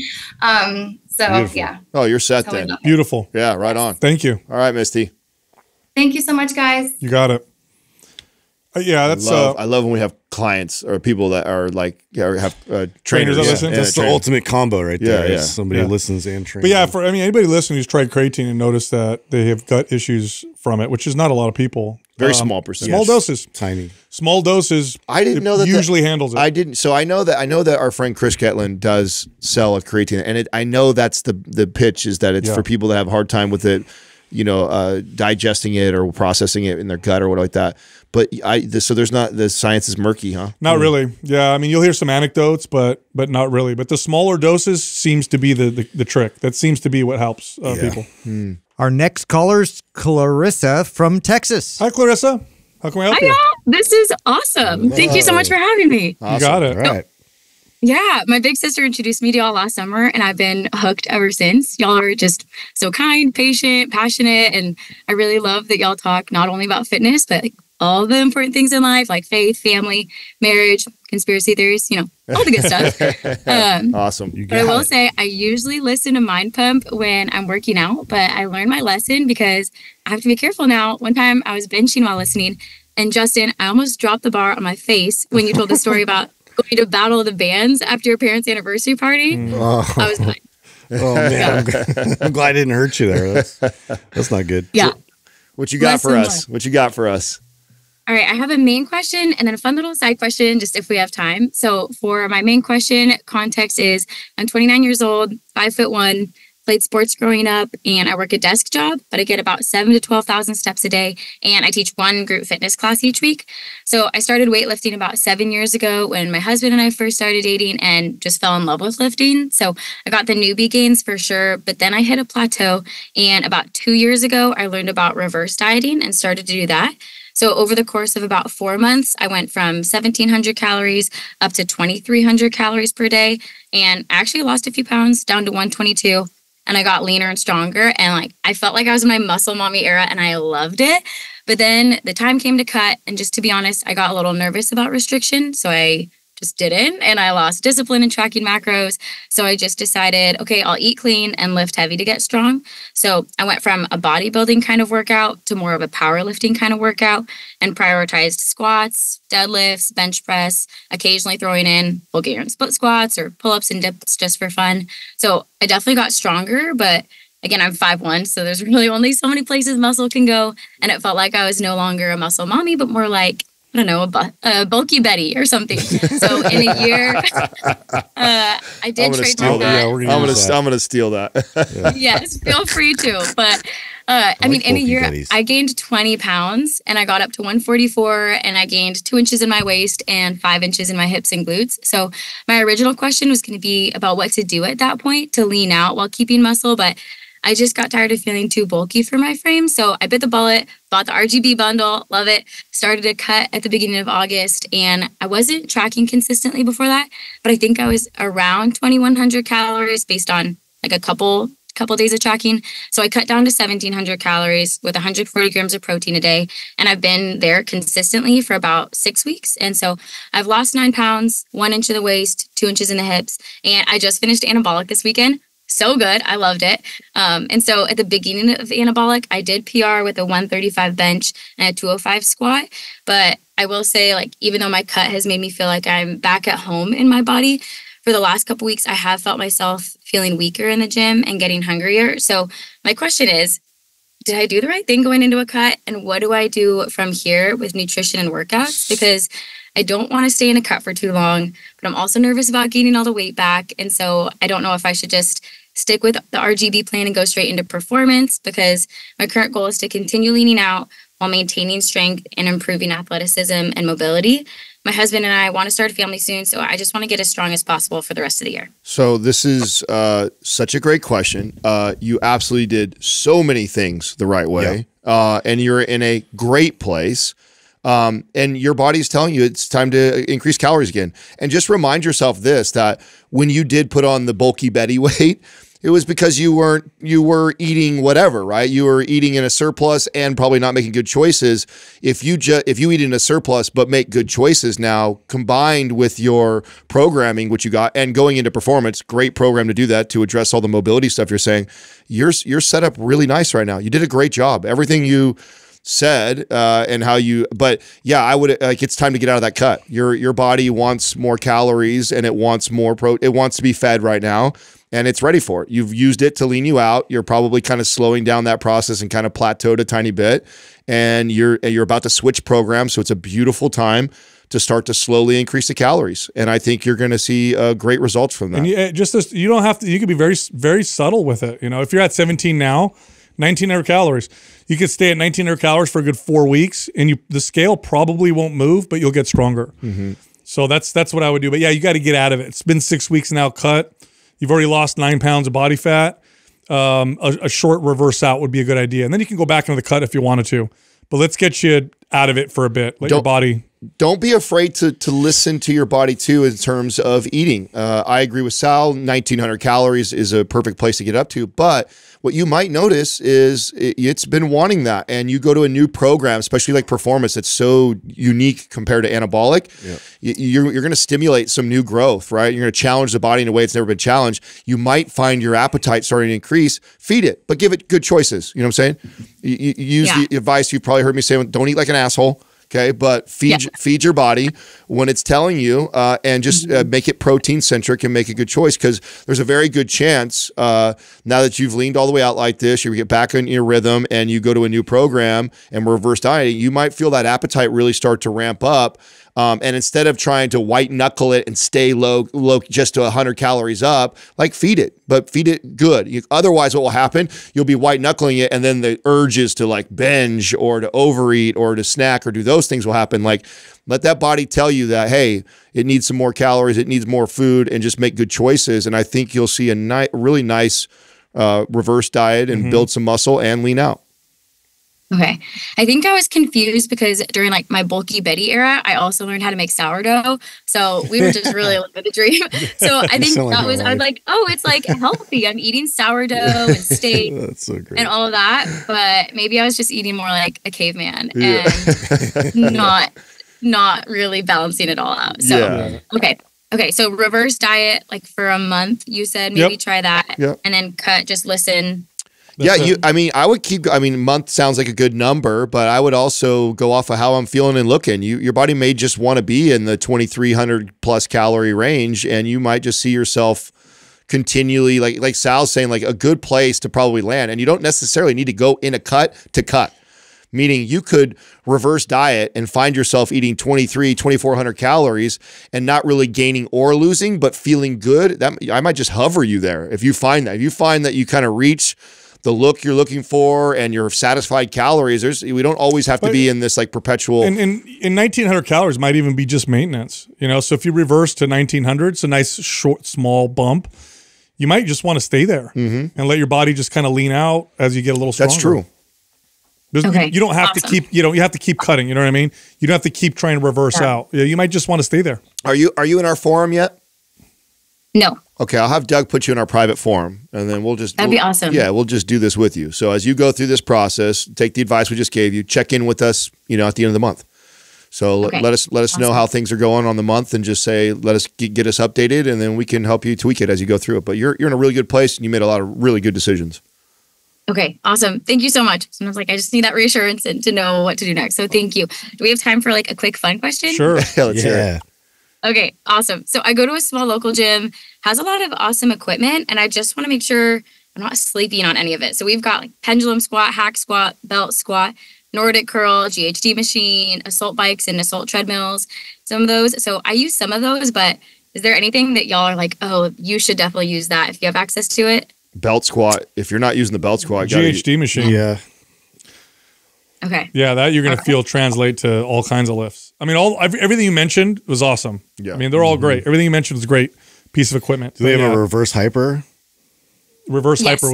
Reverse hyper would be that's amazing. A really good one. I love that machine. Okay. Yeah. Awesome. Yeah, I love the reverse hyper. The Nordic curl, woke up my hamstrings and suddenly, they boomed into existence. That's brutal. So that was, those are rough. But okay, awesome. Thank y'all. Y'all are the best. Thank you so much just for your expertise, your authenticity, everything. Also, I'm a huge fan of Jordan Peterson, so I just couldn't even believe that y'all got to have him on this show. It was definitely one of my favorite episodes. So y'all are awesome. Thank you so much. Thank you. Awesome. Thank you.